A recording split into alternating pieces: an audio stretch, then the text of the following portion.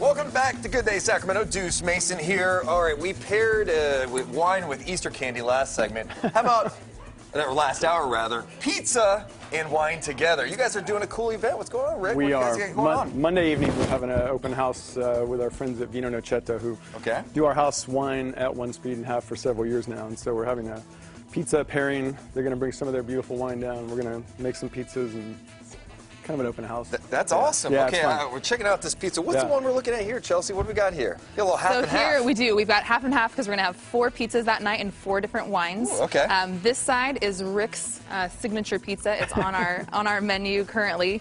We've got pancetta, potatoes, caramelized onions, olives, chev, and salsa verde. Okay, so now what wine pairs well with that side? So that one we're going to do with a Sangiovese, a special blend. This is the one? That's the one right there. Let's get a little smell. Got a swirl. That's the key. A little swirl. Open it up. It's going to cut through some of that fat with the pancetta. Now, why does that go well with that?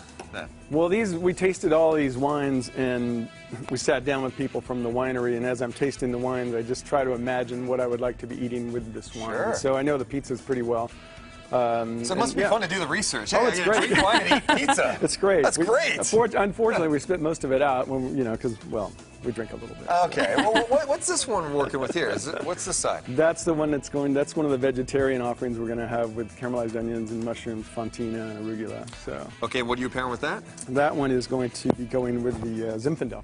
Nice. Yeah, so. Okay, and I'm looking over here. You got another pizza to show off. Yeah. All right, man, I'm getting hungry just looking at it. Yeah, they look better about 40 minutes ago, but yeah, it's. No, it's all good. Yeah. Listen. So we have a margarita on this side, which is our most popular pizza, OneSpeed, and we're gonna sell that with one of the Sangioveses as well. They have vineyard designated Sangioveses that we're pairing up with. Okay. Yeah, and then this one is one of my personal favorites. This is a sopressata pizza with pistachios and red onions. How do you come up with your pizza ideas? You know, most of them are just based on traditional. I don't go for those really.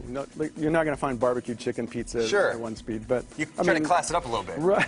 Yeah, right. I like old things. I'm getting older. How can people take advantage of this pizza pairing? When is it? How do they get there? So it's Monday evening at the restaurant, because the restaurant's closed on Monday, so we do special events. And so at 6 o'clock, is that the time? 5:30. Doors open at 5:30. Last pours at 8:30. We have pre-sale tickets on Eventbrite. So if they go to pizzapairings.eventbrite.com until 5 o'clock Sunday, you can get $35 tickets, $40 at the door.